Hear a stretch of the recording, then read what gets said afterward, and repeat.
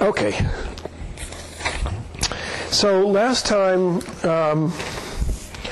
we were doing reductions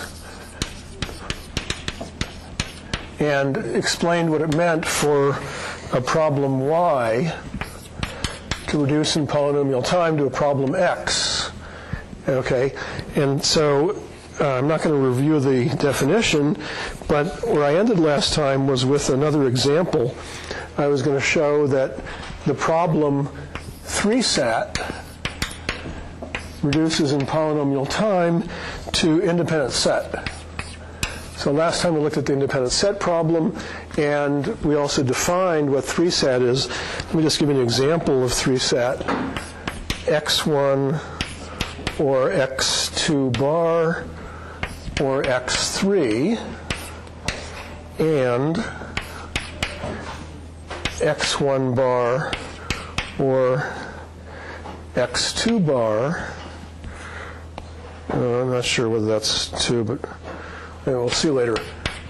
Or x4 bar, so there's a little question about what that is. And x2 or x3 bar or x4. Okay, so we have 3 clauses. Each clause has 3 literals, and it turns out there are 4 in this formula. There are 4 variables: x1, x2, x3, and x4. So 4 variables. A variable either negated, this is the not sign, or unnegated, x2 is over here, that's called a literal, okay, just to get the terminology right. And what makes this an instance of 3-sat is that they only have 3 literals per clause. It's not the fact that we have only 3 clauses. We could have many clauses. And it's a satisfiability problem. The question is, can we assign true and false values to the variables to make this whole formula true? And I said you assign the values to the variables, not to the literals, because we have the rule that if you make a variable, let's say x2, true, that automatically makes x2 bar false. Okay, so you can't assign truth and false values to x2 and x2 bar independently. They're linked. Okay, now in this particular one, we could, this looks like it's pretty easy to satisfy, right? We could just make x1 true, and yeah, we've got plenty of, if this is an x2 here, we can make x2 false, which makes this true, and then make x4 true. So because ORs only in each clause only require a single literal to be true, we just need to see that there's one way of making each, picking one literal that becomes true. And then we have the and between the various clauses. So we need one in each clause that ends up being true. And we have no contradictions here. x1 is true, x2 bar is true, which means that x2 is false, and x4 is true. So it all works. So certainly we can make this true. But the 3-sat problem, the problem is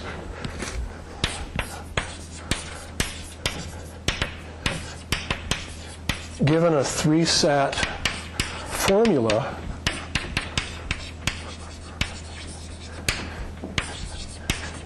can it be made true? And we're interested in algorithms that answer that kind of a question. So this is our problem. Let's say it's the y problem. If we look at y reduces to x. So this is 3-sat as our y. Okay. Now, what's an obvious way of solving this? We actually, Michael mentioned last time, which is what? Yeah, you can build a truth table. And what's a truth table? Well, it really is just an enumeration of all possible ways of assigning truth and false to the variables. And if we have n variables, so in a truth table,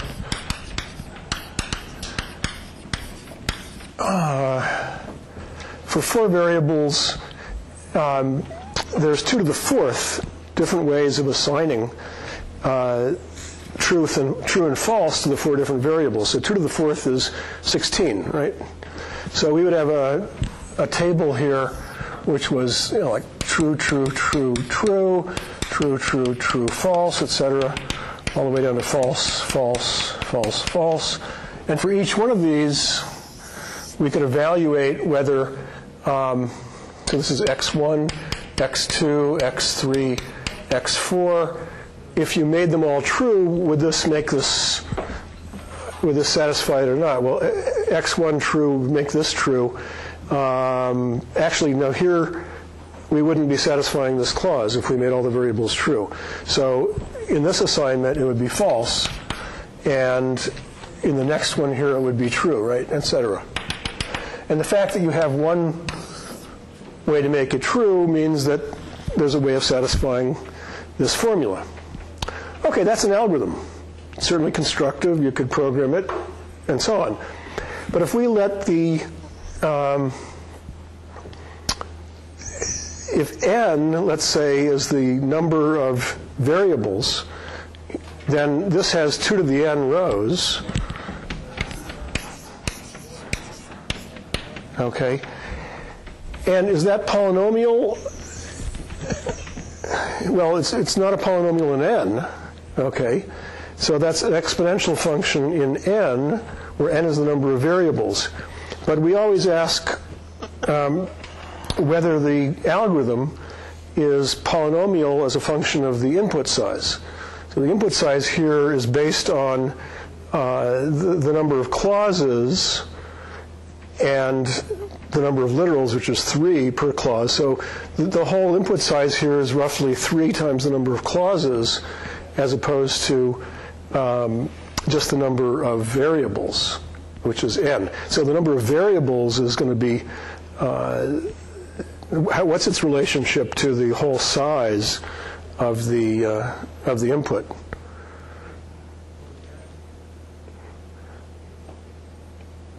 Well, every variable shows up at least once, okay? So the total size of the input is certainly bigger than just the number of variables, all right? So if we say that it's exponential in number of variables, we haven't yet said that this method is exponential in the total input size, if the total input size is our parameter.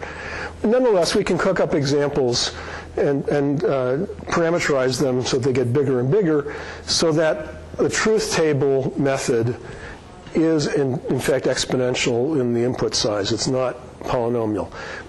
Everybody understand the subtlety? I mean, I kind of threw in a wrench here. It would have been simpler just to say, look, that's exponential, not polynomial. But the real thing you have to look at is whether it's exponential or polynomial is a function of the input size. And this exponential is a function of just some part of the input. Okay? So, yeah. No question? No, you looked like you were asking a question. Okay. All right, so that approach, that just straightforward building a truth table, is not a polynomial time algorithm. And in fact, nobody knows a polynomial time algorithm, an algorithm that can solve this problem that's deterministic, always correct, and has a worst case running time bounded by a polynomial function of the input size. We just don't know one. Okay, and we'll get some additional evidence later that we probably won't have one, but at least it's certain that right now nobody who's made it public, if they do know it, they haven't made that public. So, and there could be some reasons why people wouldn't make it public, but it's a pretty good guess that nobody really has a polynomial time algorithm for this problem. All right.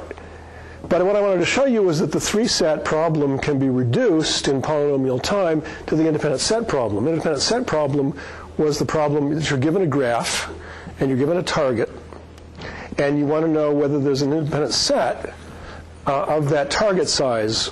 That's the way I framed it. And maybe even one bigger than the target size.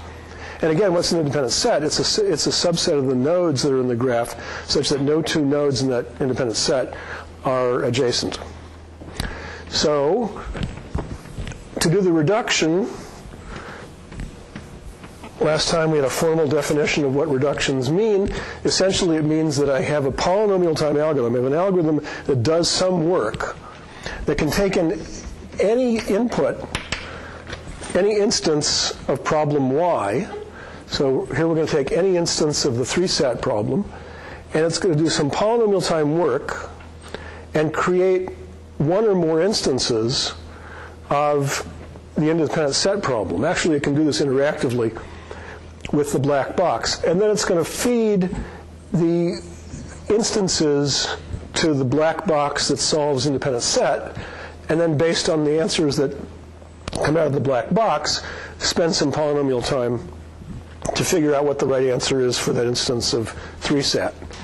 And if you remember, we said that the number of calls to the black box is bounded by a polynomial function of the input size. Okay, so in the reduction, we can do some polynomial time work, call the black box, maybe do some more polynomial time work, call it again, etc. That's permitted under the definition of reduction. But if you remember the reduction we did last time, which was vertex cover reduces to independent set, or we did the other way around, one question I should have asked then but didn't, the definition of reduction allows a polynomial number of calls to the black box. But in this actual reduction, how many calls to the black box did we make? Just one. Now 1 is a constant, so that's certainly bounded by a polynomial function. And it's very common that even though the definition allows many calls, as long as the number of calls is bounded by a polynomial, most reductions that we know only make one call, and that's fine.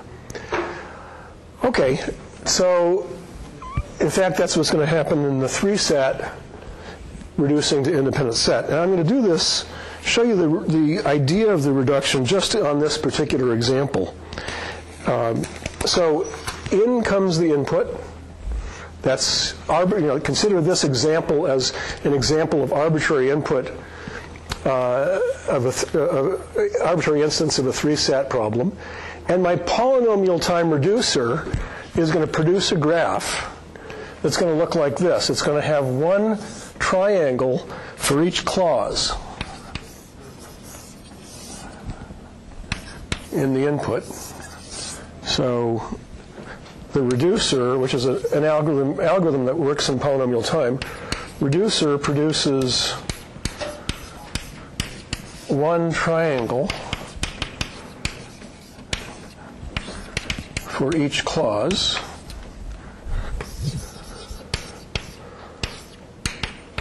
In, let's say, F is how I'm referring to the formula. And it labels the vertices with the literals that are in that clause. So this is x1, x2 bar, x3. So this is the triangle for the first clause. And the triangle for the second clause is x1 bar, x2 bar, x4 bar. So now, I guess there was a question here because my handwriting wasn't good enough. This is x2 bar because I have it on this triangle. And then for the third clause, we have x4,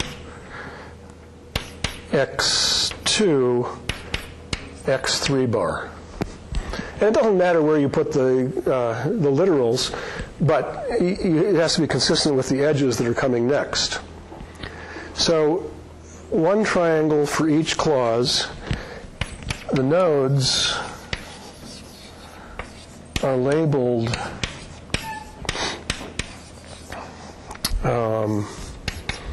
by the literals in the clauses. Okay? And then what we're going to have is an edge between any two nodes that are labeled with complementary literals. So x1 and x1 bar, there's an edge there, and x2 and x2 bar there, and this is going to get a little messy. there, okay? And x3 and x3 bar, I guess I can go through here. x3 and x3 bar, and x4 and x4 bar. Did I miss any? So there's an edge between any pair of nodes that are labeled with complementary literals. That is, literals with the opposite sign. One is a knot and one is not a knot. There's an x3 bar from the first and the last triangle. Oh, okay, yeah. So x3 here and another x3. Wait a minute. I hit this one and this one? Yeah, I had that one already, yeah. Okay.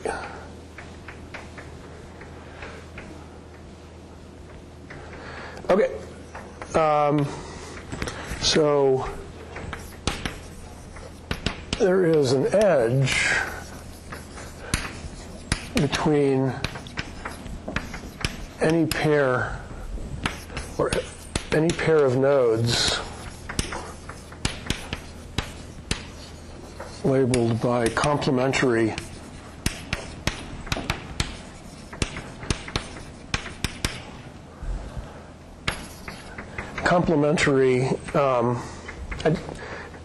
that little ambiguous mark there just to hide the fact that I don't know how to spell complementary in this context. It's either an I or an E, so take your pick. Complementary, by complementary labeled literals, or complementary literals. Okay, this. Okay, let me claim F is satisfiable if and only if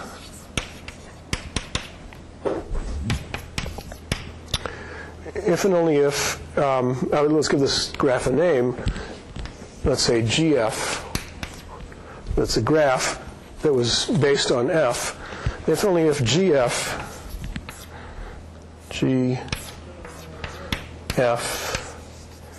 has an independent set of size equal to the number of clauses of F. Okay?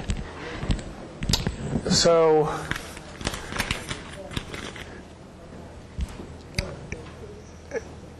is that obvious to everybody why that's right? Okay, well, let me go through a little bit of the justification.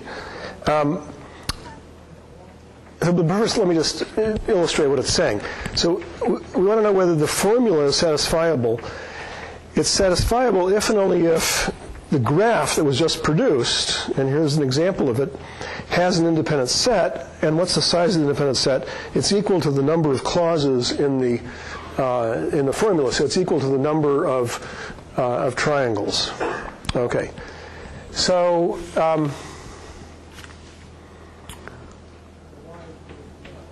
yeah, certainly, okay, just one observation before we get into the actual proof.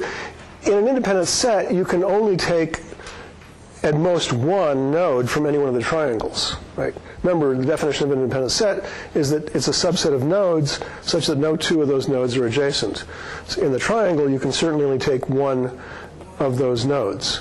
So if we have an independent set that's equal in size to the number of clauses, that means that we have exactly one node from each triangle that's selected for the independent set.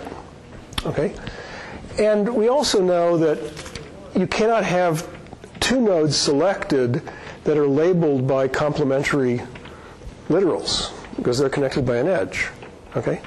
So if I do find a subset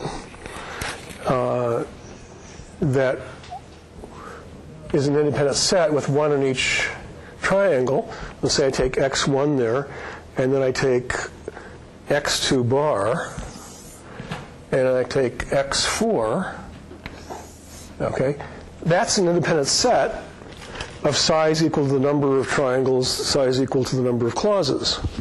Okay? And the interpretation is that these are the literals that should be made true.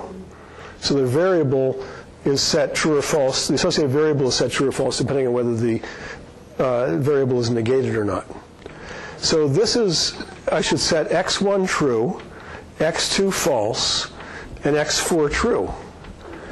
And that's an independent set. That selection is an independent set, and it's also a way of setting the variables, choosing truth and false for the variables, that makes the formula true. Why? Because inside of a clause, the literals are connected by ors, so you only have to have one of them true. And between the clauses, they're connected by and, so you have to have at least one true in each clause. But if the size of the independent set is equal to the number of clauses, and since you can't have two in a triangle, if the independent set is of size equal to the number of clauses that's equal to the number of triangles, we have one that's selected in each clause. So I just showed you, sort of hand-waving by example, that if we have an independent set of size equal to the number of clauses, then we actually have a way of making the formula true. And just the interpretation is, again, that if the literal that's chosen is uncomplemented, then you make that variable true. If the literal that's chosen is complemented, then you make the associated variable false. Okay? Everybody see that? It's kind of a neat thing.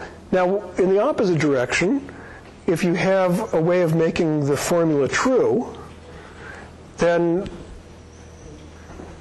we want to show that there's an independent set that is of size equal to the number of clauses. So what do? A way of making the formula true. Let's pick a different one than we had. x3 true, x1 false, therefore x1 bar true, and this one will be false, but I didn't say anything about x2 yet, so I can make that true, right? So I could have,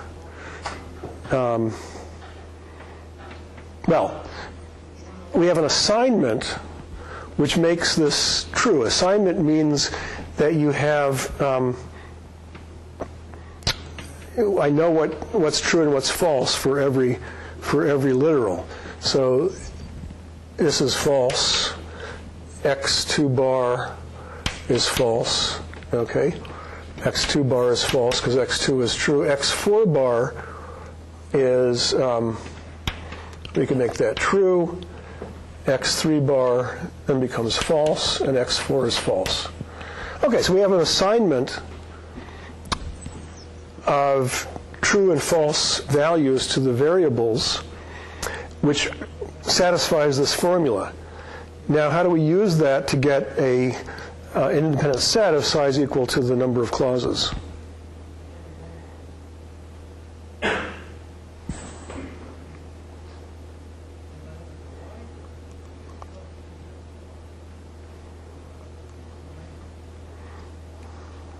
Yeah. Can you pick one true value, one literal that's true for each clause, and then circle it in the corresponding circles corresponding vertex? Right. You just pick one in each clause that's true, and use that to pick a node in each one of these triangles. You're not going to run into trouble no matter what you pick. Here's the only clause that actually had a choice, but we know that. In this entire assignment, we never have a variable and its complement both set to true, okay, because that's not an assignment, that's not a permitted assignment of values. Well, you're assigning values to the variables, and that automatically means that whenever an uncomplimented version of the variable is true, the complemented is false. So if you pick one per clause that's true, where the literal is true, and circle the corresponding node, that will be an independent set, and since you've picked one per clause, it's going to be an independent set of exactly the size we want. So the two directions were really the same. I was only kind of tripping you up a little bit by the fact that in a clause, you might have more than one that's true, one literal that's true, but it doesn't matter. You can just pick one, and everything works out. Okay, or you could have thought of it this way. For everything that was true, circle the corresponding node, and then if you had too many in a clause, let's say we had x4 bar and x1 bar circled or squared. Now you have too many, just erase one. You still have one per clause. And you don't, because this worked out here, you're never going to have complementary variables that are both selected. Okay, so that's a reduction. It certainly just takes polynomial time as a function of the input size to build the graph. You're building a triangle for each clause, and then you're looking for at each label for its corresponding label. All that stuff is rather trivial and immediately implemented in polynomial time. Polynomial is a very big bound, and you can try to be clever about building this graph, but you don't even need to be. For the purposes of reduction, all we care about is that it's polynomial time. So if it takes you n squared time or cubic time or whatever, that's still polynomial. And this thing says that what we do once we feed this instance of independent set into the black box, and it's looking for whether there's an independent set of target size equal to the number of clauses. So this is the target size. So we feed this instance a graph and a target, which is equal to the number of clauses, into a black box. And the outcome's yes or no. Either there's an independent set of that size or there isn't. If the black box says yes, then the answer to whether there's a way of satisfying the formula is yes. And if the black box says no, then the answer is no. So we have, and that clearly, that's polynomial time to interpret the result of the black box. So we've shown that 3-sat reduces in polynomial time to the independent set problem. Okay, so now you've seen two examples of reductions, and the notion of polynomial time reduction is really at the heart of the whole theory of NP completeness. So now I'm going to get into NP, although maybe I should, actually two things I wanted to say before I get into NP exactly. Y reduces in polynomial time to x, and x reduces in polynomial time to z, okay, implies that y reduces in polynomial time to z. So polynomial time reductions are transitive, okay. This is some polynomial. It produces input of problem y is transformed in polynomial time. Let's say it's function f. So this is the size of the input y. This is how much time the reduction takes. And therefore, the size of the instance that's created, x, is bounded by that. And then the input size x reduces to z, and maybe that's by a polynomial g. It's a polynomial function g as a function of the input size x. Okay? Therefore, y reduces in polynomial time to z. Well, what's a polynomial that we know is big enough to say that y reduces in polynomial time to z? Anybody? Okay. G of f of y. Yeah, so g of f of y. Okay? So f is the polynomial that operates on y, and therefore the input size that's created is no bigger than that. And then x, this reduction, its time bound is bounded by a polynomial g, and the input size that actually is given to that, well, here it's denoted as the size of x, but the size of x is at most f of y, and so therefore the whole time for this reduction is g of f of y. So this is a polynomial of a polynomial. The polynomial of a polynomial is still a polynomial.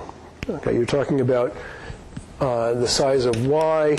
Maybe this f was a square, and maybe the g is a cube, and therefore the whole thing is bounded by a sixth. These exponents multiply, but they still just remain some constant exponent of the input size y. Okay, so reductions, polynomial time reductions are transitive. That's one thing I wanted to point out. And the other thing I wanted to point out, I've forgotten. There was some point I wanted to make, but I'm sure it'll come to me someday. Okay, so the next thing, oh yeah, I know what it was, because I said the next thing was NP completeness, or NP, sorry. But before we actually get to NP, I should tell you what P is. This is a definition. P is equal to the set of all decision problems. A decision problem is one that has a yes or no answer, which can be solved. And by solved, I mean by a deterministic algorithm that's always correct. Can be solved by an algorithm whose worst case running time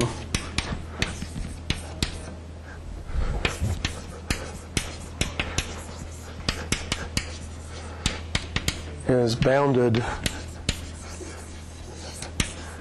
by some polynomial function, polyfunction of the input size.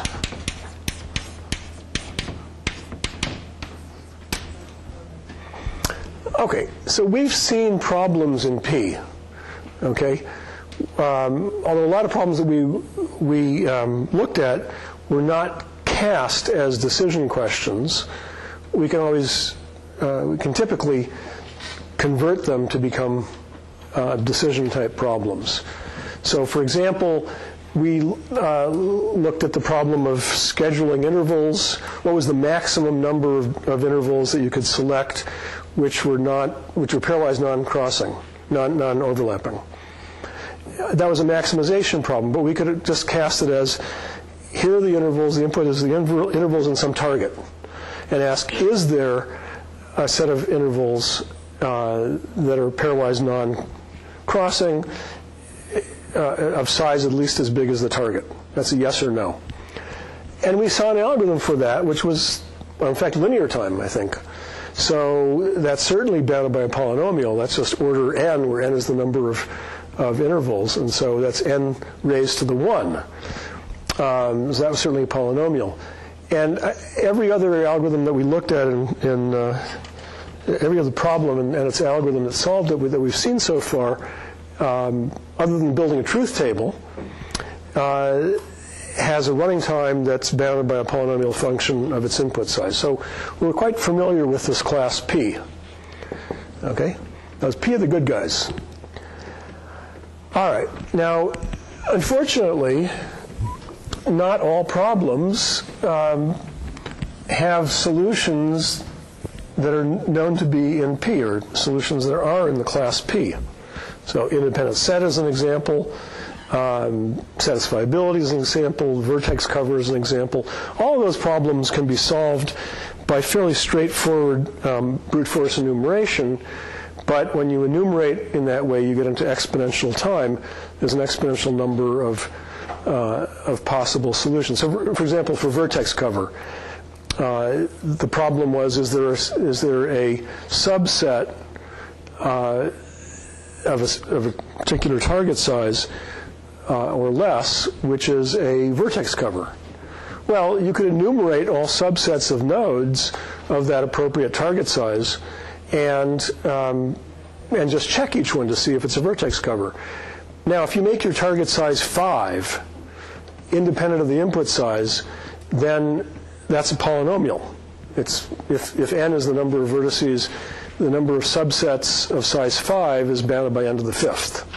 Okay, But if instead you're considering the class of problems where in comes the graph of size n, and your target is always n over 2, okay, then that brute force enumeration is going to enumerate roughly n raised to the n over 2 different subsets, and that's not a polynomial.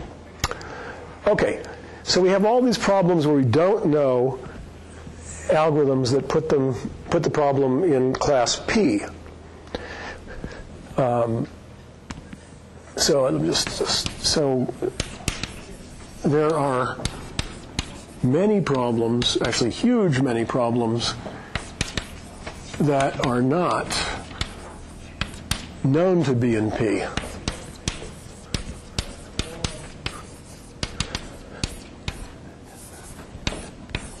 Okay, now the grammar here is very important. There are many problems that are not known to be in P. That's different than saying that there are many problems that are known not to be in P. Okay, where you put the not, whether it's here or here, makes a very big difference.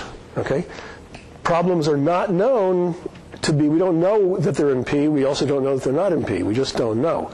If I put the not here, then that's saying there are problems that are known not to be in P, which means we know that they're not in P. And there are problems like that too, by the way, but the ones of interest to us are these ones that are not known to be in P. Okay? However, for these problems, the ones that we're going to be talking about, they have an interesting property that, however, there are algorithms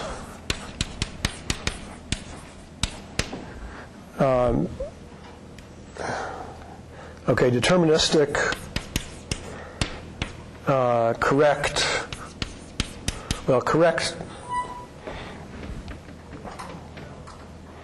in a sense that I'm going to, they're correct for what they're designed to do, but I'm going to be more careful about that in a minute. And whose worst case is bounded by a polynomial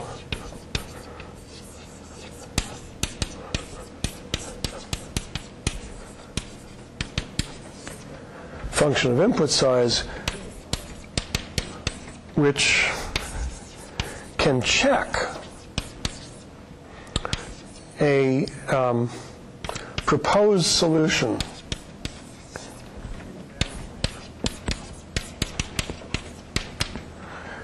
Okay, now I'm going to put all this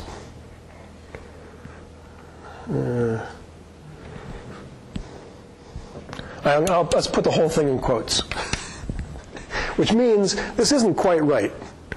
Okay, but this is the intuitive starting point where we're going to start. Okay, and then we're going to make it more precise in a way that is difficult to parse, which is why I don't want to just jump in on the purely technical without trying to give you some intuition of this first. Okay. Now, first of all, what do I mean by checking a proposed solution? So let's think back. Well, take your favorite of these three problems that we've talked about: independent set, vertex cover, or satisfiability. Who has a favorite? Okay, vertex cover. Good.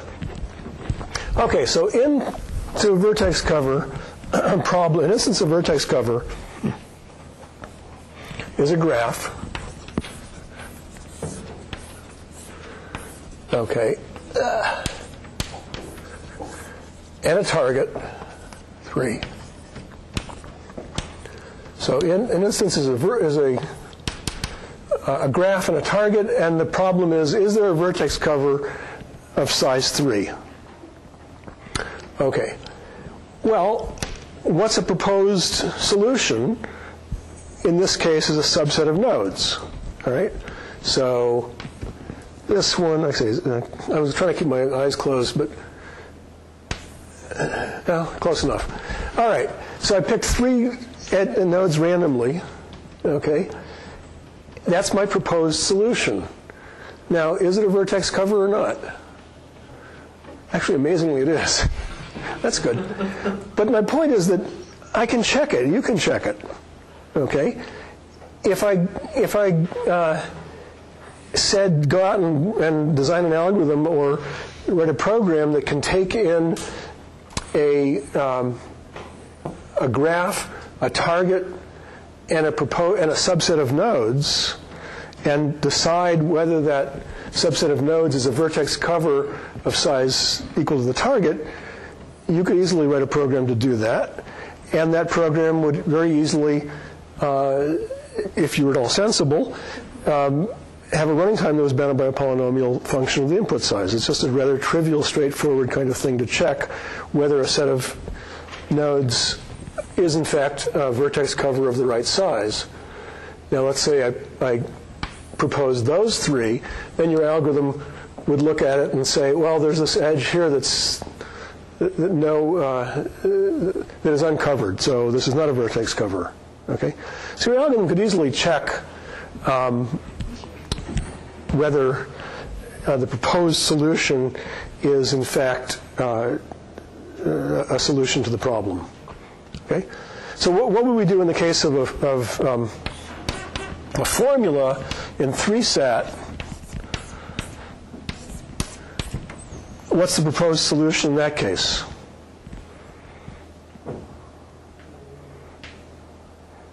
So you're given a formula, and we want to know, is this formula satisfiable? What would be a proposed solution? Rupen. There should be at least a vertex, which is a vertex cover in each AND case, like in every braces. Suppose if we say like these 3 vertex nodes that we circle, and right. Each of them to make the whole. Well, okay, you're talking about vertices and circling, but this is just a problem that has variables. Yes, okay. Yeah. So what's a proposed solution? Well, to satisfy this, you require one literal per clause to be true, at least one literal per clause to be true. So proposed solution. Somebody else had a hand up back there. Yeah. It's just an assignment of variables. Yeah, just the assignment of variables. You say exactly which variable you want to be true, which variable you want to be false, and then the program would take that information and check the formula to decide if the formula had been made true or false. And certainly, again, the program, the algorithm that does that checking is fast in polynomial time. That's a rather straightforward, kind of checking.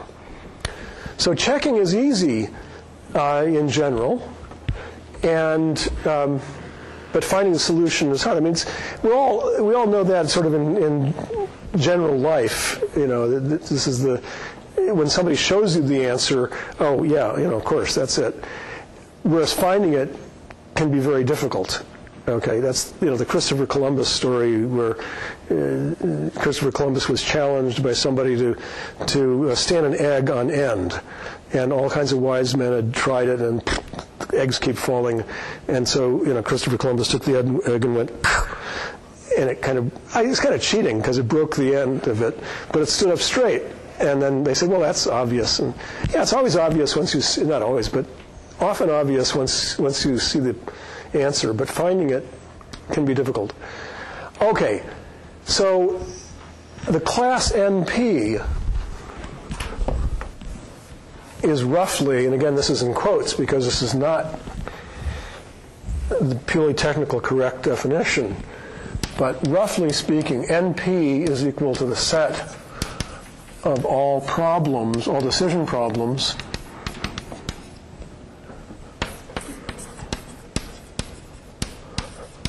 where there is an algorithm, a deterministic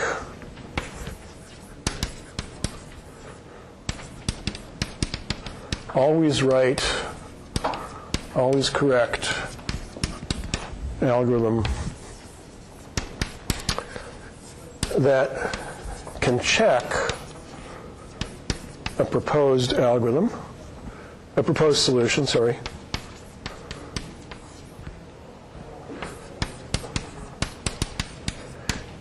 In time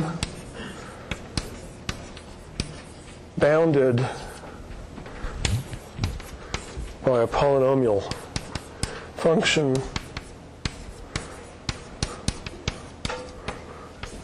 of the input size.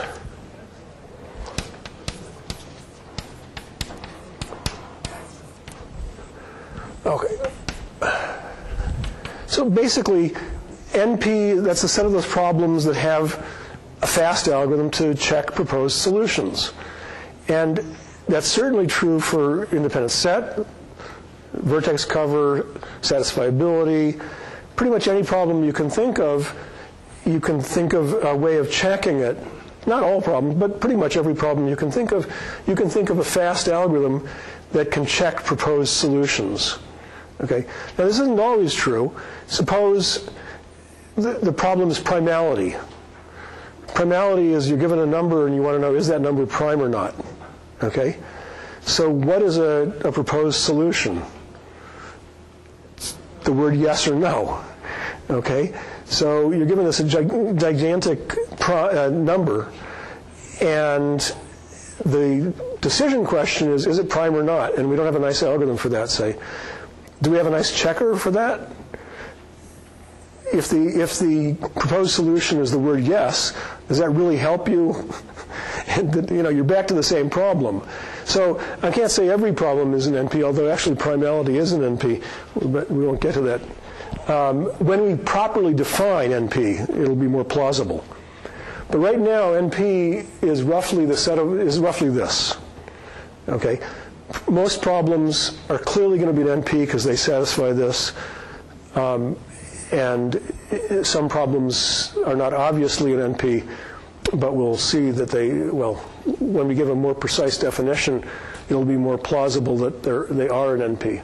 So you can think of this definition of P and this definition of NP, and that will be proper and correct for, certainly every problem that we look at in this class, and 99 point how many nines, of all the problems that are either in P and NP, these two definitions are perfectly fine. But they're not actually perfectly correct. Okay? And so next time, I thought I would do it this time, but I didn't get that far. Next time I will do the correct definition of NP, which is weird and technical. So I didn't want to start that way because then you wouldn't have any intuition. But if you get this part today, then you've gotten the intuitive part of it.